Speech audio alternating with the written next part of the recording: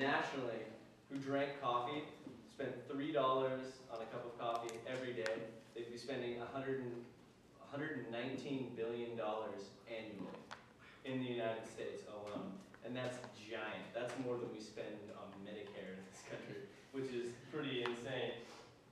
And it's like you walk around, like you wake up, you turn the corner, coffee shop. You go to a store, Starbucks inside the store. You go anywhere, you go to a hospital, you go to a car dealership, for instance. I drove by a car dealership the other day, and there was like a giant barista, just giant coffee shop inside this dealership, and I was just like, whoa, that's crazy. That's something that's really never been there before until this day and age. Like, you never really put that emphasis on coffee, and it's no longer just something you drink. It's no longer just a luxury.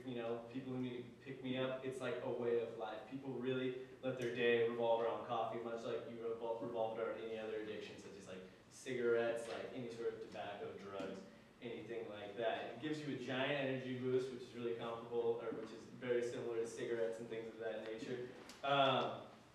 We've turned the coffee industry into one of the biggest industries in the world, which is pretty nuts.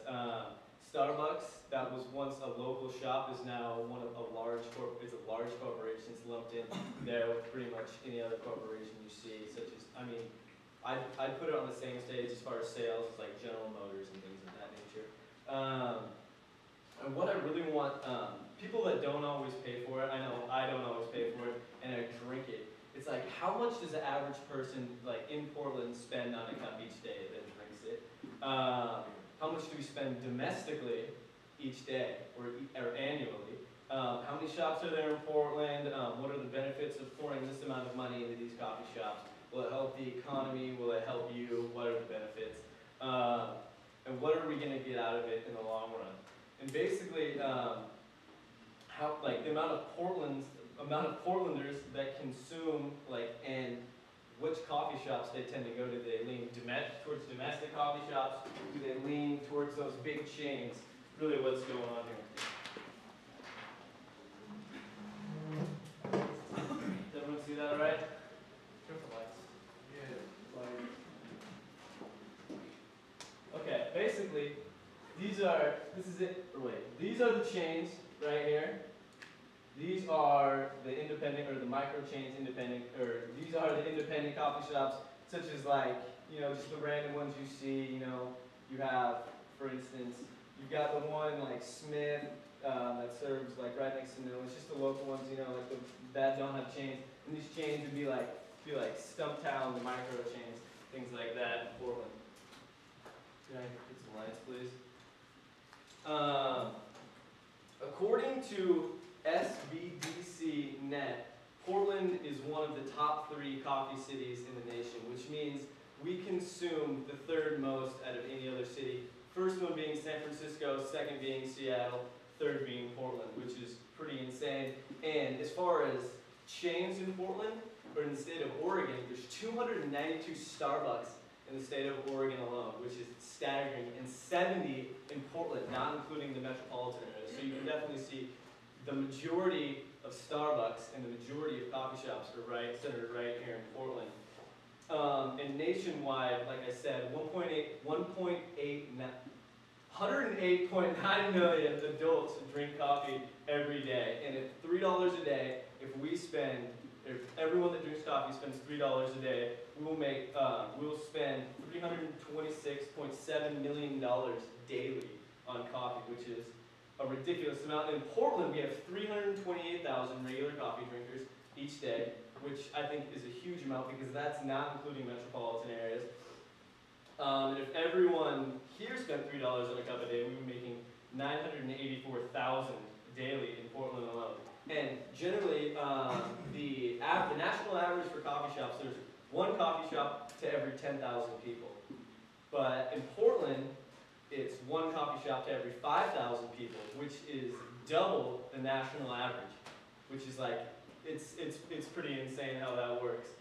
But these these are rough calculations I made off the data I found. So but that's really what's going on. And there's been 3 waves since coffee started. There's been the waves. There's the first wave, which is like the stuff our grandparents drank in like the diners, the stuff they had, basically the sludge they served, just the random like house coffee, Maxwell House blends.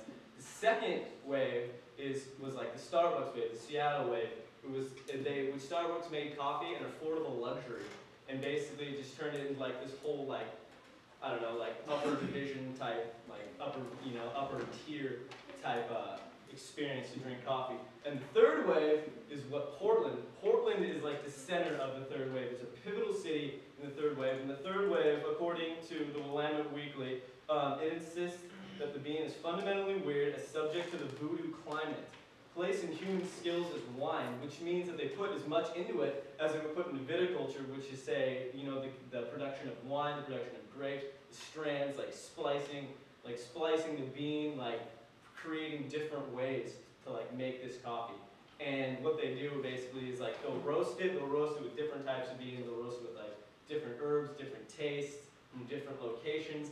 And it's really insane how they do it because there's a lot of chemistry that goes into it. Like John, when he's talking about his beer and how they put all these different hops and measurements and different chemicals into the beer.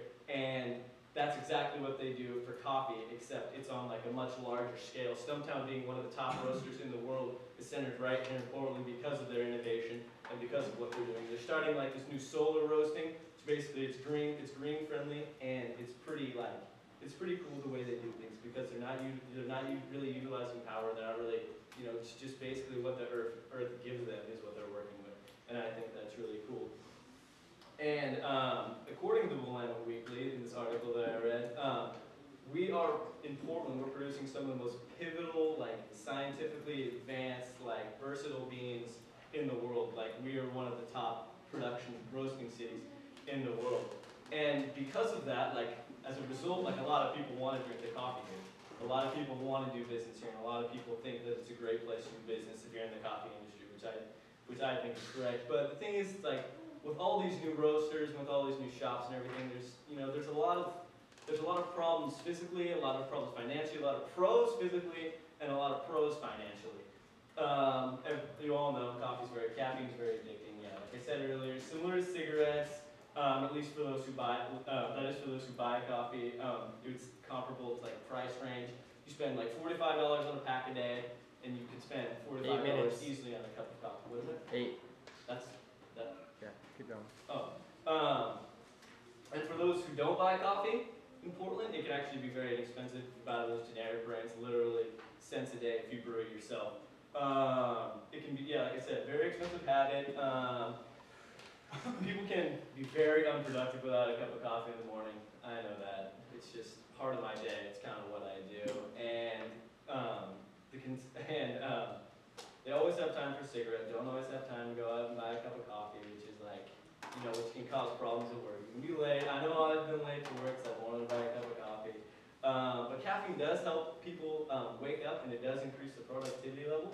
It alters mood and increases rapid speed information processing by 10%.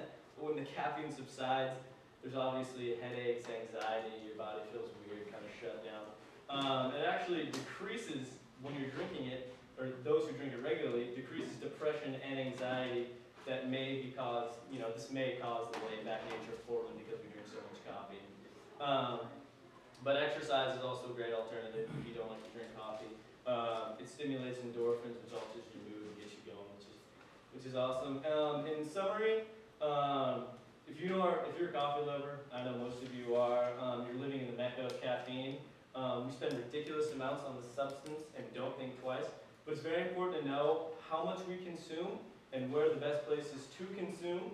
And it's good to know that if you like coffee, you're living in a great place to drink it and consume it. And the negative effects financially and physically. I know is that 10? Close. For those of you, okay, let's close it up. Those of you who drink coffee or don't drink coffee,